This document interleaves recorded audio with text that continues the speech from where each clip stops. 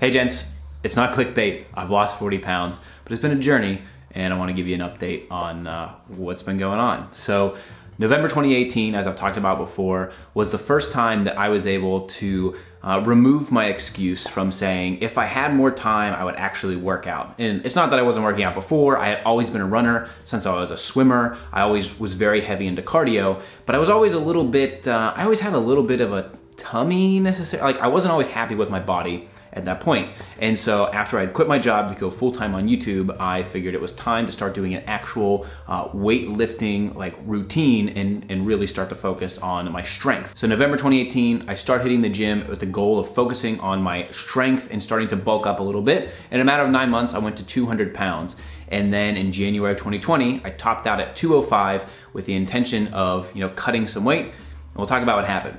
But naturally, a part of this journey is what was I going to wear? As I started to get very serious about working out, what was going into my body, how was I going to utilize that energy in order to build strength?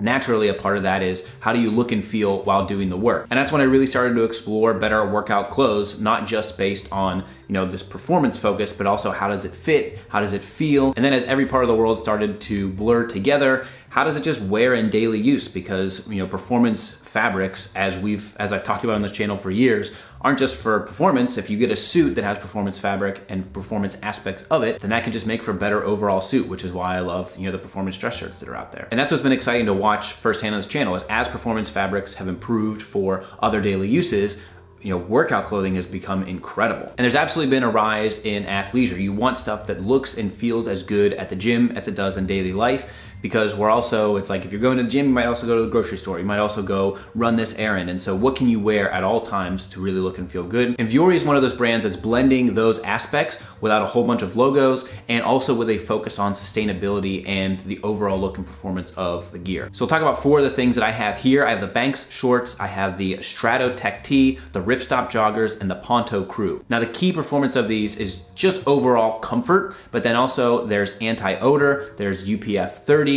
and there's just a lot of movement built into it along with the comfort that you're getting there. And the fit is very modern too. It's not too baggy, it's not too tight. And then hand in hand with that performance is really how easy to wash and maintain it is. So it holds its shape, it holds its color. And then something that Vuori is really focused on is the recycled nature of the materials too. So they're combining performance around the sustainability, which is also how long the clothes last. And so if you have something that is quick drying, performance, anti-odor, you have all these aspects to it, but then you're also getting premium materials that can last for a long time. That reduces the amount you have to turn it over. So all those aspects together is why Vuori is a really good option if you're looking for something that can span the gym to everyday wear. Something that's great for workouts and work from home. Thank you, Vuori, for sponsoring this video. Now back to my fitness journey. January of 2020, 205, the heaviest I have ever been, literally, because I had weighed about 165 pounds for 10 years. I went through my growth spurt where I went from being a 5'5",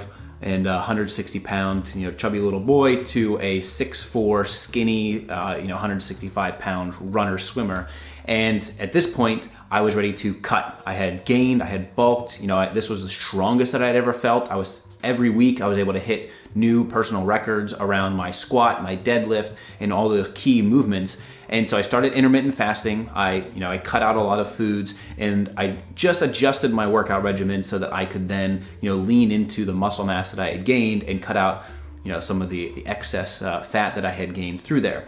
And March 2020, we all know what happened. Gyms closed. I picked up a bunch of kettlebells, which I absolutely fell in love with. And I've talked about that in videos in the past. I still have the kettlebells, I still use them, but very rapidly I was dropping weight. And I know when you are fasting, you can cut into your body eating through the muscle mass you gain. I was really focused on continuing to sustain enough load to build muscle, but without a lot of equipment, that becomes very difficult. Then on top of that, in 2020, it brought us a huge move, and then on top of the move, we had issues in the move, and then by January 2020, I had basically wiped out all of the gains essentially that I had built up over the last year, and I hit 162 pounds, which for me is a little bit unhealthy. I was extremely skinny.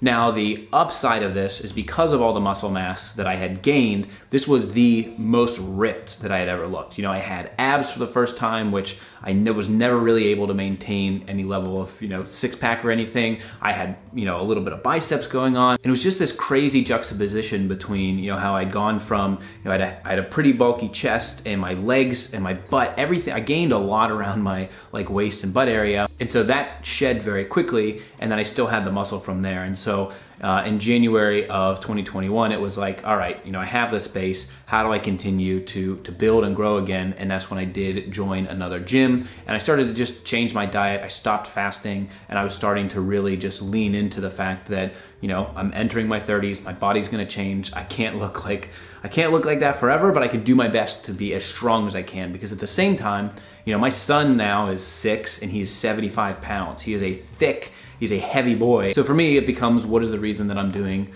you know, all this exercise and working out? It's like to maintain health and to stay as young as I can for as long as I can. And on top of that, I want to be able to hold my children for as long as I can. So, you know, my son gets to 100 pounds, I want to be able to pick him up. Or even, you know, my 2-year-old, I want to be as strong as I can and as healthy as I can. And so it's all about prioritizing those goals. So as of now, November 2020, I'm sitting around 180 pounds, which is a very healthy weight for me. I would like to, you know, add on a little bit more strength. I'm not nearly where I was with my personal records around my deadlift and my squat. And so if I can at least get back to maintain those levels, I think part of it too is just about having that goal, right? For a long time, I wanted to be able to run a 5K under 20 minutes, and I trained towards that a whole lot. And so now for me, it's really setting and maintaining my strength around some of the key movements to make sure that I can be as healthy and as strong as I can for as long as I can. I did use the excuse for a very long time of, if I had more time, I would do this workout. And you know, what I've learned over the past couple of years is really, you know, you make time for the things that you want to put a time and attention into. And so for me, that has meant basically cutting out video games, cutting out television, and really redefining what it means for me to relax and find enjoyment in order to put time and attention into things that I prioritize. You know, I lost my dad very young. I was 24, he was 47, and I truly think, and I know that if he would have focused on fitness, he could still be here. And I did my best while he was alive, but for me, it's really saying, you know, I'm a young dad. I have the genes that could mean a lot of bad things if I don't fight against it. So how do I spend every day making sure that I can be here for my family as long as possible? And I think working out, fitness, just overall health is so important and key to that, which is why I eat very clean as I can. And I put in the time to work out to make sure my body is as physically strong and healthy as it possibly can be. And setting up those habits, I'm 30 now, and you know, I think a lot of you have aged with me over the time that I've done this channel. I'm coming up on 7 years, which is insane. And you know, I think if maybe this is your sign. If you haven't started alongside with me, grab some gear. Let's get out there and work out. And if you want more, you know, videos like this around just my overall health, you know, I could do a whole video on what's gone on for me mentally in the last year. I'm happy to talk about it. Happy to be open to maybe help inspire and help some of you gents out there. As always, that's my goal.